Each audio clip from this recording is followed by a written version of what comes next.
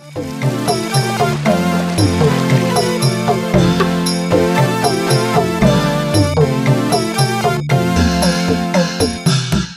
ကိုင်းမြို့တကြံပွဲတော်ကိုဆယ်စုနှစ်နှစ်ခုကြာရေကစားမန်းတပ်တွေဆောက်လုပ်ကျင်းပခြင်းမရှိခဲ့တဲ့အေယာဝတီမြစ်နဘေးကမ်းနားလမ်းတစ်လျှောက်မှာဆင်နွှဲဖို့ပြင်ဆင်ထားတယ်လို့သိရပါဗျ။စကိုင်းကမ်းနားလမ်းမှာတကြံပွဲတော်ကို1988ခုနှစ်ကနောက်ဆုံးကျင်းပခဲ့တာဖြစ်ပါတယ်။1988ခုနှစ်နောက်ပိုင်းစကိုင်းမြို့တကြံပွဲကိုရွှေမင်းဝင်ပန်းချံရှိမှာဗဟိုမန်းတပ်တစ်ခုတည်းသာဆောက်လုပ်ကျင်းပခဲ့ပြီးစီကားမှုမရှိတော့တာလည်းဖြစ်ပါတယ်။အရင်ကမန္တလေးဘက်ကလူတွေစကိုင်းဘက်ကိုရေလာကစားခဲ့ကြောင်းနောက်ပိုင်းနှစ်တွေမှာတော့စကိုင်းမြို့ကန်တွေဟာတကြံရေကစားဖို့မန္တလေးဘက်ကိုပဲတွားရောက်လဲပတ်နေကြရတာကြောင့်မြို့သူမြို့သားတွေရဲ့ပျော်ရွှင်မှုအတွက်စကိုင်းတကြံကိုအရင်လိုစီစီကားပြန်ဖြစ်အောင်ကမ်းနားလမ်းမှာကျင်းပဖို့စီစဉ်တာဖြစ်တယ်လို့စကိုင်းမြို့နယ်စီပင်သားရေးကော်မတီဥက္ကဋ္ဌဦးဝင်းနိုင်ကအခုလိုပဲပြောပါရယ်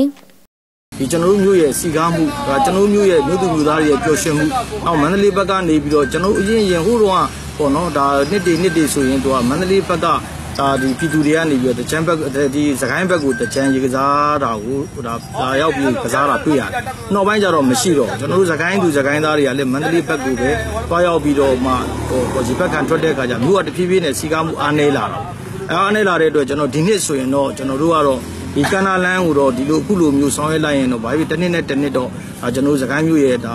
ရခင်ဟိုတော့နှစ်တီလိုပဲပြန်လည်ပြီးတော့မှဒါစီကားလာနိုင်တယ်အေယာဝတီမြစ်နဘေးကမ်းနားလမ်းတစ်လျှောက်မှာကျင်းပမယ်အခုနှစ်စကိုင်းမြို့တကြံပွဲတော်မှာဖျော်ဖြေမန်းတပ်3ခုရေကစားမန်းတပ်3ခုရေကစားသူတွေအပန်းဖြေဖို့နေရာစားတောက်တန်းတွေနဲ့စီစီကားဖြစ်အောင်စီစဉ်ထားတယ်လို့လည်းဦးဝင်းနိုင်ကဆက်လက်ပြောကြားခဲ့ပါတယ်ဒါအပြင်တကြံပွဲတော်ကာလအတွင်းအေယာဝတီမြစ်အတွင်းရေစင်းကစားသူတွေအန္တရာယ်ကင်းစေဖို့စပီးဘုတ်2စင်းနဲ့ကြက်ချင်နီမီးတပ်တပ်ဖွဲ့ဝင်တွေကိုလည်းတာဝန်ချထားကြောင်းလည်းသိရပါတယ်။